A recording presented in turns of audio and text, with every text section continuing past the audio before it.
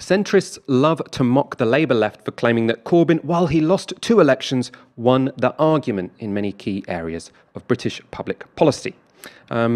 They mock it. I actually think in many areas it's true. So one of the areas is clearly, for example, in the issue of benefit claimants. Before Jeremy Corbyn became leader, the Labour Party and Tories were competing over who could be tougher and more horrible, basically, to people on benefits. Another issue is austerity. Obviously, the political centre ground has fundamentally changed. However, there are fewer examples where a pledge or a slogan gets lifted word for word from Corbyn's Labour and adopted by the Conservatives. But it's happened. So today, the Tories are sort of touting their green industrial revolution. Now, if that phrase sounds familiar to you, it should do. It was in Labour's 2019 manifesto. Anyway, he's launched it, or the government have launched it, alongside a 10-point plan. And it was sort of announced by Boris Johnson in an article in the Financial Times this morning. Presumably, this was going to be a big speech, but the guy is self-isolating because he had contact recently with someone with coronavirus. We can go to some of the key parts of this article. So he writes, this is Boris Johnson. Imagine Britain when a green industrial revolution has helped to level up the country. You cook breakfast using hydrogen power before getting in your electric car, having charged it overnight from batteries made in the Midlands. Around you, the air is cleaner. Trucks, trains, ships and planes run on hydrogen or synthetic fuel. British towns and regions, Teesside, Port Talbot, Merseyside and Mansfield are now synonymous with green technology and jobs. This is where Britain's ability to make hydrogen and capture carbon pioneered the decarbonisation of transport, industry and power. Now, this is definitely something that could have been an appendix to the Labour Party manifesto. This came along with a 10-point plan. By 2030, the country, according to this plan, will produce enough wind power to run every home in Britain. That would require quadrupling current production levels. Quite ambitious. An end to the sale of petrol and diesel cars by 2030, a £500 million investment in hydrogen, an expansion of nuclear power and investment in zero emissions planes. Lots of people still not convinced that can happen, but you might as well invest in it. It would be nice if we could travel without contributing to climate change. Greenpeace gave the plan mixed reviews. So Rebecca Newsom, who is, I think, Director of Politics there, said, this landmark announcement signals the end of the road for polluting cars and vans and a historic turning point on climate change. Though it's a shame the Prime Minister remains fixated on other speculative solutions such as nuclear and hydrogen from fossil fuels that will not be taking us to zero emissions anytime soon, if ever. So very much a mixed review there. A major criticism, a recurring criticism of this plan is that they've only pledged £12 billion. Most of it was already announced. They've sort of repackaged it, which isn't nearly enough for the kind of transformation we need. Ed Miliband, the shadow business secretary, had proposed a plan which would involve the state spending £30 billion over 18 months. That's more like it. So the Tories have stolen Labour's messaging, but don't seem to have matched their ambition. This is Adrienne Buller of the think tank Commonwealth on what was announced today. A lot of what's been sort of announced today is spending commitments from the manifesto that have been brought forward, which is sort of a trend throughout the crisis. And, there's nothing that wrong with that. It just means that they haven't actually sort of ramped up any kind of ambition, whether that's in job creation or on the climate issue, compared to what we had last December. And, a lot of it is kind of, I think Kevin Anderson, who's an academic, described it as like a future technology wish list, which I think is pretty accurate. It's not a lot of sort of substantive planning. It's more, we're going to have a bit here and there for hydrogen, and we're going to have, the big ambition is a hydrogen-powered town by 2030, which sounds lovely, but that's sort of the kind of piecemeal thing we're looking at, as opposed to something that's actually kind of commensurate with the ambition that needs to happen. So compared to the plans that have been developed on the left, these are pretty tepid. They're pretty piecemeal. This is not the kind of ambition that we need to see if we want to properly challenge this great crisis that is climate change. But do we have to give the Tories some credit? Because one thing we can do is compare their policies to what needs to happen. The other thing we can compare them to is what other countries are doing. And at least when it comes to the 2030 ambition to stop selling petrol and diesel cars, they look pretty good on an international level. Adrienne Buller again. a lot of people have campaigned on the sort of petrol cars target for a while, and they should be congratulated for bringing that forward a decade, because that is the change that's happened here. And I think definitely, there are some things that are encouraging. And I think, as far as I'm aware, 2030, in terms of the petrol and diesel vehicle ban, will be the earliest date around the world. So that is, something. I'm not going to pretend that it isn't. That said, in terms of wind power, a lot of the easiest steps, and the ones that we've already made in the UK, is in decarbonising our electricity system, and so that's sort of something that we've already done quite well at. And the sticking points have been transport, which partly is being addressed here with that ban, as well as buildings, heating, insulation, all those other sort of less glamorous things, land use changes, agriculture, that they haven't really done anything on, and which the plans that they've announced today, if they're announced at all, don't really cover. And it's worth saying as well, much like the sort of techno optimism focus on hydrogen, the fixation with electric vehicles is, like, in and of itself a bit problematic. I mean, yes, we'll need them to some extent, but the focus really has to be on shifting, how we get around altogether, and on public transport, because we can't just switch cars to EVs 1-to-1. There just isn't enough lithium in the world to do that, and it would be terrible for all the communities involved in extracting that. So I think that also, to me, raises a red flag, even if the deadline is ambitious. Aaron, I want to bring you in now. Do you think this is a case of credit where it's due? I think, for example, that 2030 deadline is fairly ambitious if you compare it to other countries. What do you make of this? No, it's not. I mean, there's two contexts here. The first is what should we be spending? And of course, 12 billion falls massively short, but so does 30 billion, quite frankly, the Labour proposal. But the other context is, of course, COVID. It's very likely that the country's deficit this year, the financial year, it could be between 300 and 500 billion pounds. It may be 500 billion pounds. And so, alongside 500 billion, and everybody's now saying climate change is the big existential crisis of the 21st century.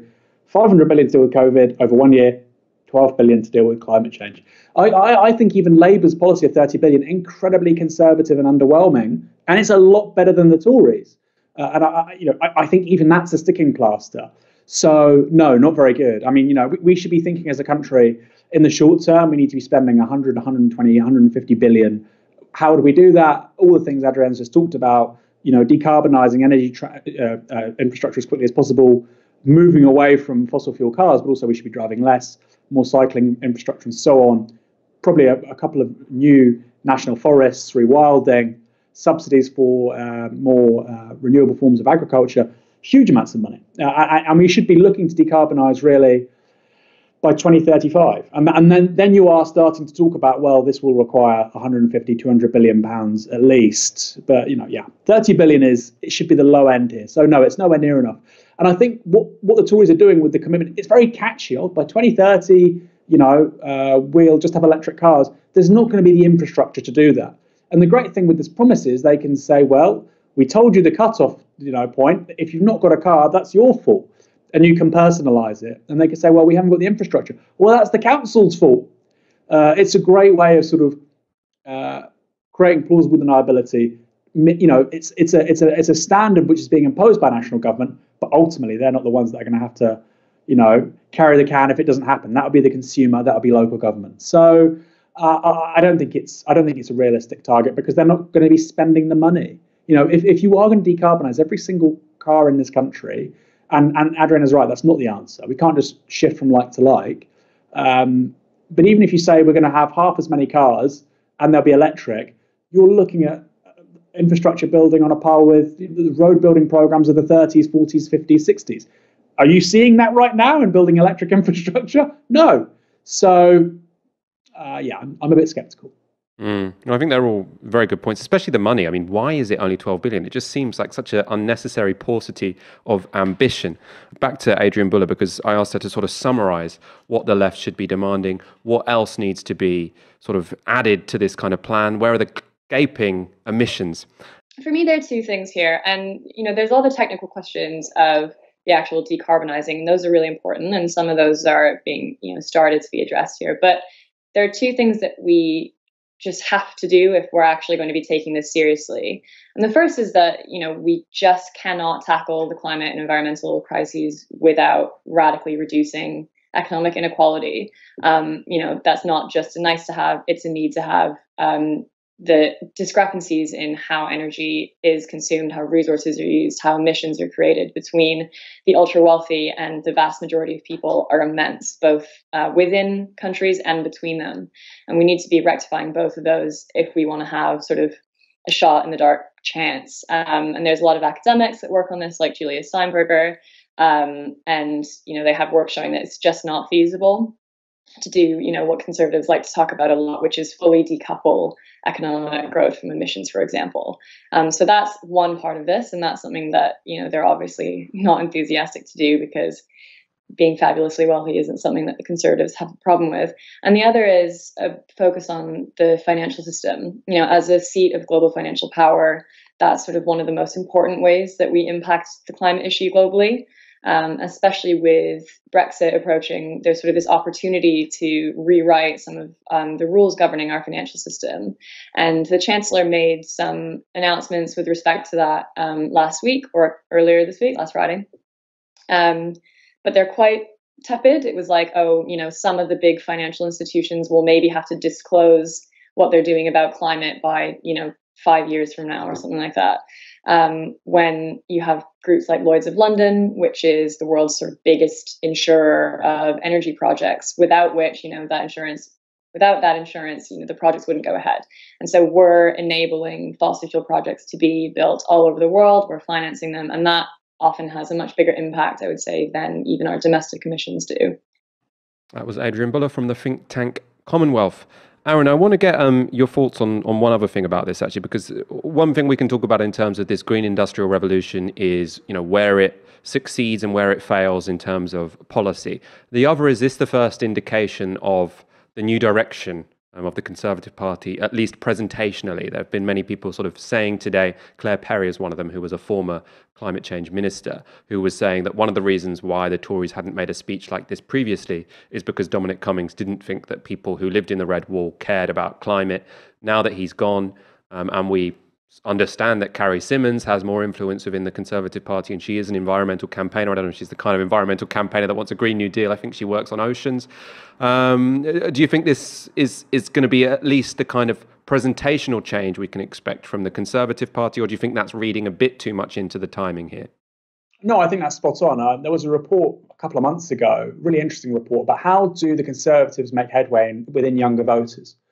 And it talks about how they can appeal to certain minorities. It talks particularly about South Asians, and animating their historic kind of themes of hard work, prosperity, personal success. And they think that works with. They're making that stereotype, by the way, not me. And as well as appealing to sort of second, third generation South Asians, they think they can also appeal to people under 35 on climate issues. So I think it's very possible that the Tories basically stay where they are.